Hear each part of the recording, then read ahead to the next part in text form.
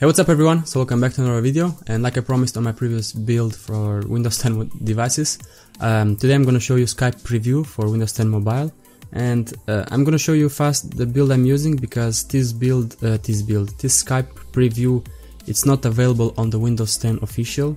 So I'm showing you that it works in this build, so I'm not sure if it works in previous builds. Let's go into open Skype and see. And this Skype preview, you can't download it through the store. This is the new Skype, but let's show you how to get this application.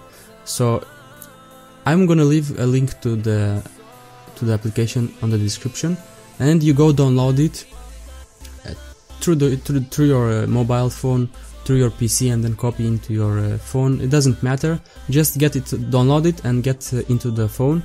I copied into my device, I copied then into downloads, and here is the Appx, not APK.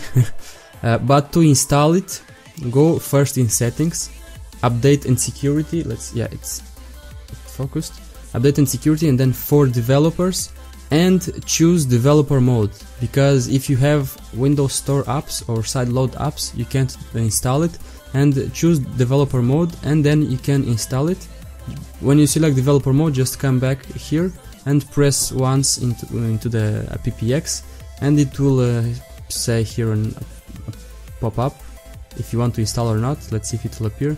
Yeah, would like to install Skype preview from Skype. But how I have it installed, it's I don't install it, and after that, if it will install, it will take like 2-3 minutes after it will appear in your applications.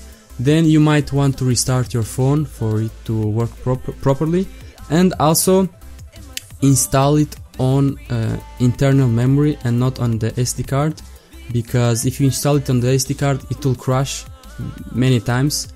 I had it on the SD card and it was crashing many times, and after I moved to internal storage, it doesn't crash. Maybe sometimes it's crashed, but it doesn't crash like most of the times. Let's show you that it's in the internal memory. Where is it? Skype preview, come on, appear. Because how it's even the previous Skype, you should install it on the internal memory. Yeah, it's here, Skype preview. Again, I'm on this device and not on the SD card. I had it on the SD card, but then I moved it to internal memory because it was crashing sometimes. This is the application. You have here the dark theme. It's not really dark because it's like a grayish version, but if you want to have the white version, I'm seeing my face here. But if you want to have the white version, you must change the color from the phone itself. Which I hope Microsoft kinda brings an option to change to light theme or dark theme between the application itself. And because, as you can see, it has here you can see better the hamburger menu and the lateral bar here. You can press on the hamburger menu, or you can press here. Oh, okay, what? Now we don't have that hamburger menu. But you go into settings, and before the settings were very messed up, now they are better, because they were messed up because, let me show you here, they were showing me in Skype all my contacts from my phone, from Facebook contacts, from Skype contacts. It was showing me all the contacts in the Skype application with the previous build. And now you can see it has an option to choose don't use my address book, so it uses only people that you have on your own Skype.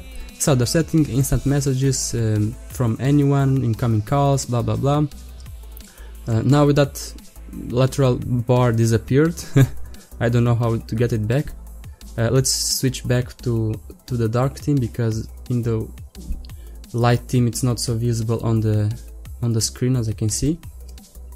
And yeah, it's disappeared. And here if you press an about, it shows you this is the version I'm using. Then you here get also setup, which setup I'm not sure what it does. Let's find out. Skype better with friends. I don't want this. Yeah, setup it to put your phone number, send feedback, what's new, and here if you press new conversation, it will create like a group, which I created the group. I created here a group, but I left. But when you create a group or someone sends you a message, if you press here on these 3 buttons, you can add people to this group or view profile, but here there's no buttons. And when you press on the conversation, you have again view profile, add to favorites, and leave conversation, but there is no option to delete the conversation. And now it crashed, as you can see. How it's a preview and not even a beta, it crashes. But let's go again. If you press on it, view profile, add to favorites, and leave conversation, but you don't have a button to delete the conversation. Leave conversation, don't ask again. See here how it's not like the same level. Leave, but again, I left that conversation, and I don't have a button to delete, which is a bit meh. Like, for example, here this conversation I have with my girlfriend, I don't have to delete this conversation. For example, you can send here the emojis, have this little button here, which I hope they kinda make it this bigger, because it's so small, so your hand, the fingers are big, so I hope they make it a bit bigger. Here are the power woman, and it takes a bit time until it loads all these big emojis. Then here also more emojis. It's not like emojis, these are like GIFs. See here with this one, I never used these Angry Birds, or maybe some, and it takes more time to load.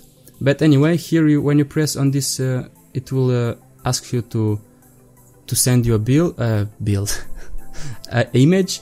Then you can type something, hello test, and if you press on this button, it will send, and you can press also on this button to send, and you can see hello test, and it's sent. And then this is more or less everything. Unread, I don't have, unread all, but, and then you have search Skype, you search for a contact, and then here you have contacts, which shows you all the contacts, and shouldn't show all my contacts. And then when you go in your profile, finally you can put your status to online, away, do not disturb, invisible, or even offline. Then you can also change your add a contact number and account manage there. But anyway, this is the new Skype. It's a bit better. It's smooth to use. It crashes sometimes here and there, as you saw there, it crashed, but it's very usable, and I like how the way Microsoft is going with this Skype version. But I hope they bring a button to delete the conversation, and also an option in the settings to change between the light theme or dark theme. And yeah, this is the build. Hope you can also install it and enjoy it. And yeah, thank you guys for watching, and I'll see you on the next one.